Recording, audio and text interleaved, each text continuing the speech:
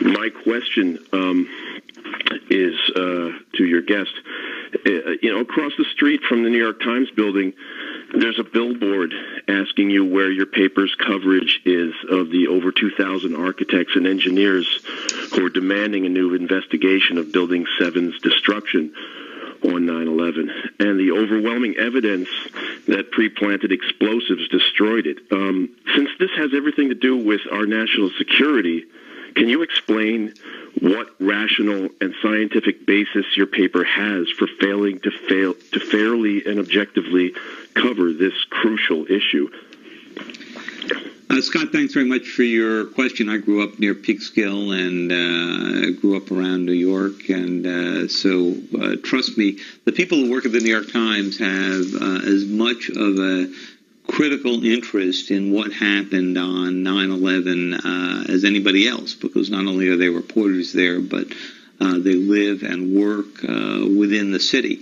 And we've devoted a fairly considerable amount of reportorial time over the past number of years to the question of all of the different theories, conspiracy theories, regular theories, non-conspiracy theories about what happened on that day.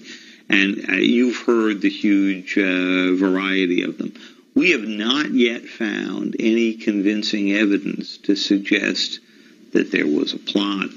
There was a plot that the president knew about in advance, which was one of the issues that came up. I was with the president on 9/11 at the school in Florida. I can tell you that he looked pretty shocked by what had happened and shell-shocked by what had happened. And we have not found any evidence so far. It doesn't mean there's none there, but we've not found any evidence so far to suggest that the building collapses were caused by anything other than the two airplanes that flew into them. I remember getting a call from the fire department commander telling me that they were not sure they were going to be able to contain the fire. And I said, we've had such terrible loss of life. Maybe the smartest thing to do is pull it. And they made that decision to pull, and then we watched the building collapse.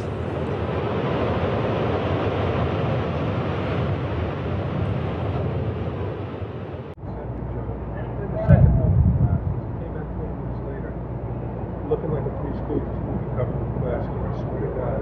But he got a good shit, man. That's a good shit. Then we went back there. Whoa!